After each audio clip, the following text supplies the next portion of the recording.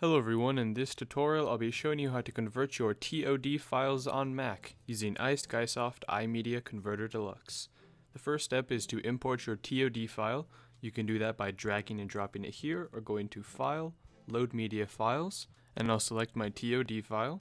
Then the choice for a conversion type is really up to you. You can select whatever output you want. There are plenty of choices that come with this program. In this case I'm just going to do a simple MP4 output. I can click on this cog to further adjust the video and audio options if necessary. I can also adjust the output location here, which looks good. And finally, to start this conversion, I'll click on the Convert button. And once complete, a dialog will pop up informing us we've successfully converted our file. We can open up the output and view that file.